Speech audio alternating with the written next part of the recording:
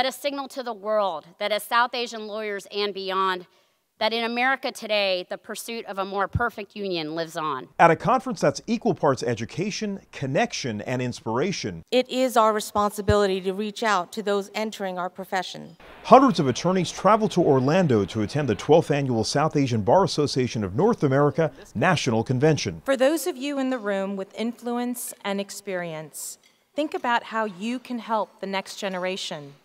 Known as SABA, this group of emerging lawyers, judges, and political leaders continues to excel and make their mark nationwide. We have a deep bench of incredibly committed professionals. Nisha Desai Biswal is among the rising tide of South Asian professionals making a difference in Washington, D.C. While not an attorney, Biswal serves a critical role within the U.S. State Department as the Assistant Secretary of State for South and Central Asian Affairs, marking a shift in the government's approach to diplomacy.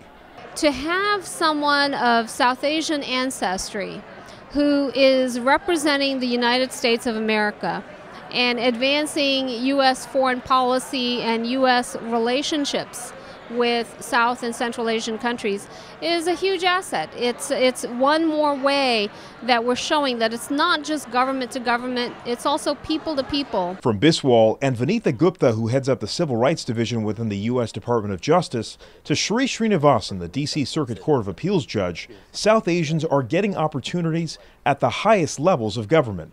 SABA wants to leverage that influence to ensure the voice of the overall community is heard. We've been really making efforts to make statements on immigration, on the justice system, and how it's working when it comes to South Asians. Of course, the core of SABA is bringing this group of talented people together. We started because we met at SABA, Georgia. Former SABA President Sanjui Kumar says the organization set up her career path and led to the creation of her own law firm.